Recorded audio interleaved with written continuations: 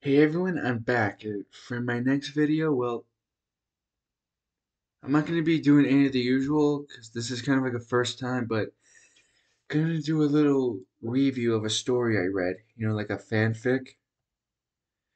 It's called A Man in a Beast's World. It's about this one particular human who's been part of a war that's lasted for like 25 years, going up against a race of anthros who've taken over the planet for themselves. And when I read the story, it was It was I don't even know what to say. I guess terrifyingly intense. Like this story is perhaps the best, if not one of the best stories I've ever read on Wattpad. The stuff that the main protagonist goes through, like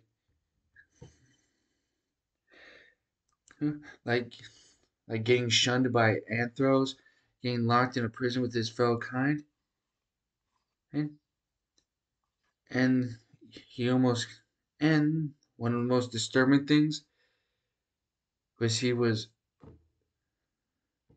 I can't believe I'm gonna say this, but molested. Like he still has his innocence, but you get the idea.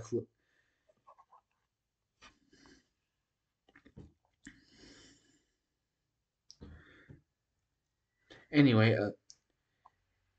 as I read further into the story, I was shocked and horrified. Like in the story, these anthros, these enemy ones, they create some sort of chemical gas that turns humans into furries. Like to some here in the real world, that's kind of you think it's like awesome or rad, and I can't exactly blame you. But here in the story, well, there are fates worse than death itself. Anyway, the protagonist inhaled some of this, but for some reason, yeah, it didn't affect him. All it did was just change his eyes to a purple eye color. Like these, just purple. So that's the pupils and the white stuff, whatever it's called, but that's it. Which brings me into two possibilities.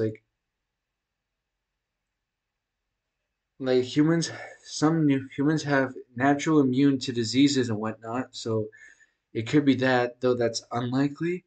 Or option two, like his father was apparently some kind of pilot named Hellfire or something, or I don't know. But his mother, he's once heard about her, so it leads me to think maybe his mother is an anthro, which makes total sense. Otherwise he wouldn't be immune to the gas, or at least mostly immune to it. And as time passes, he realizes that he's actually attracted to many of the anthros on his team, and I can't blame him. Not okay. I'm not gonna be a sicko or just because they look weird or unorthodox or whatever. I'm just saying, like, I don't care what they look like. They kind of look nice to me.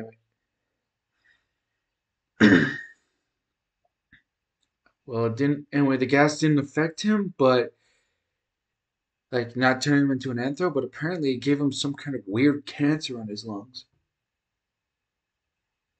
Yeah, right now they have to try to find the scientist who's responsible for the gas. She makes a cure and he becomes all better. And that's not all. Apparently he's his big superhuman elite group called Cerebus, named after the three-headed dog. Apparently they're so highly trained that they're capable of taking down any anthro they come across. Well, most of them anyway. But apparently this Cerebus group apparently kidnaps anthros, interrogates them and whatnot, and then kills them. But what Chris doesn't know is that Cerberus is also taking Anthos captive, violating them in many ways, and then just offing them, or just let them off themselves because of the shame and the trauma. But here's what perplexes me: the one Chris is a part of, always been a part of, at least to my estimation, they had white tattoos. Who's on them? But the ones that violated the Anthros in unspeakable ways, the ones I just mentioned, like this one character, Mika Blackclaw, apparently they had red tattoos. This gives me three possibilities. Like they didn't want to hold on to their ideals and decided to get down and dirty, like do so on their own free will, with no help. Option two, they made a deal with the devil in the form of the main antagonist, General Jason Python. Sorry,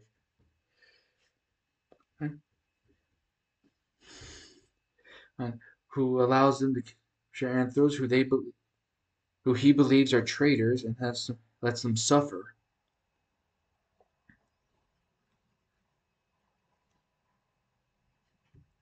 Or option three, option three, like they're probably some sort of rogue human soldiers. Like they must have slipped into Cerebus, killing actual members and taking their places. At least that's yeah. Those are the only three possibilities I can think of.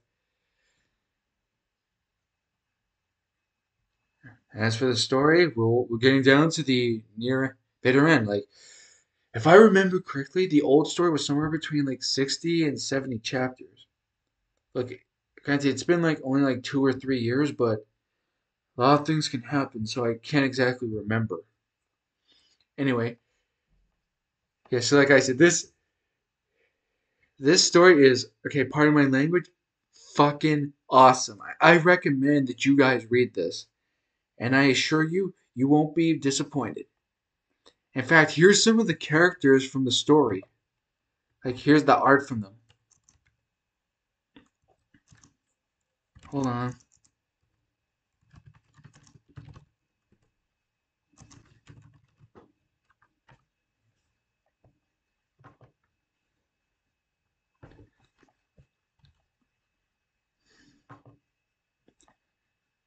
Yeah, there's the main protagonist.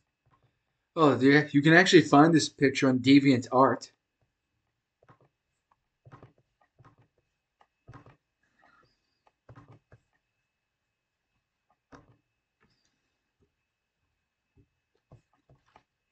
Here's more.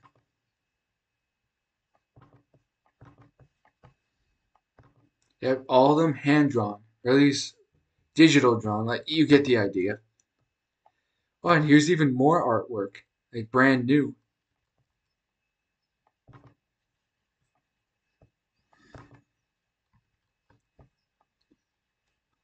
Yep, here's the picture. Here's a picture of the UF Specs Ops, and as you can see, second one on the right, there's the human, Chris. And from left to right, like going straight down, there's Lara, Adder, hmm, I believe that's Lupa, uh-huh, Mika, Amber. In my opinion, yeah, Amber the Sunder. Uh-huh.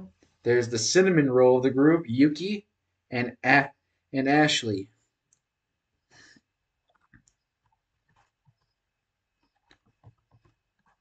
Oh, yeah, this antho kind of looks like a demon. Her name is Riley, I believe. Yeah, she and Chris met a couple years ago in the story's timeline when Chris was like 13. In the end, they fought each other. Chris managed to get her below it, managed to get her to fall all into ice, like on a river or a lake or something, by shooting it, and he took her gun. Oof.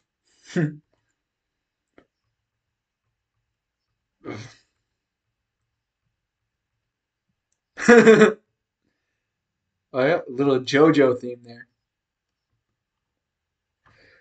So the reason I'm doing this, like, I feel like in my opinion, I feel like the creator of this story should get a whole lot more credit. That's why I'm doing this. And if you're watching this video, then let me know what you think. All right.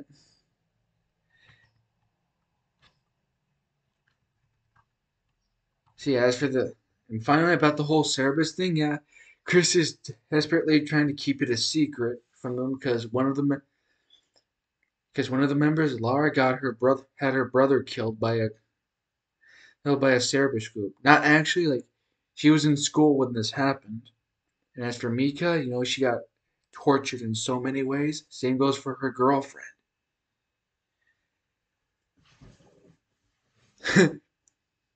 and, and yep, I can't imagine the turmoil he's gonna go through once he finds out, as well as the whole conspiracy things. Like, remember what I said? Chris has a white Cerebus tattoo, while the others that violated those anthros had red.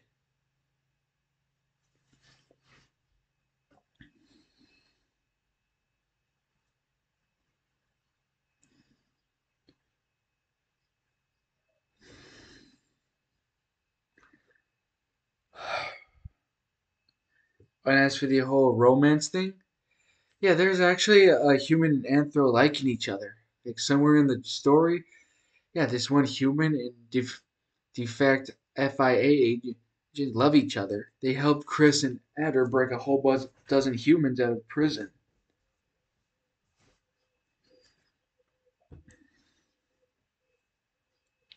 So yeah, it is possible that they may love each other in the story.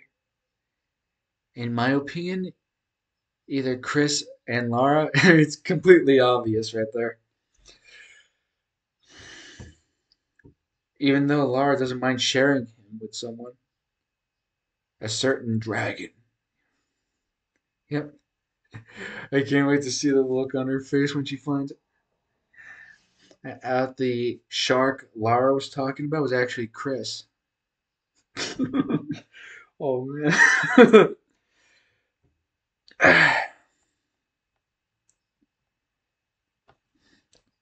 Look, the whole morality of this story is that listen, is that we shouldn't judge people for what they are and what they look like. I mean, they're living beings. In my opinion, that alone makes us equals. Like I'm part Native American. We've gone through a whole lot of discrimination, and you know what? I don't care. That happened to my people centuries ago, but it's practically non-existent. Still happens, but you get the idea. I'm saying that we should respect one another for like our cultures and whatnot. Look, you get the moral of the story, all right? Bottom line, I recommend that you read this, and I assure you, you won't be disappointed.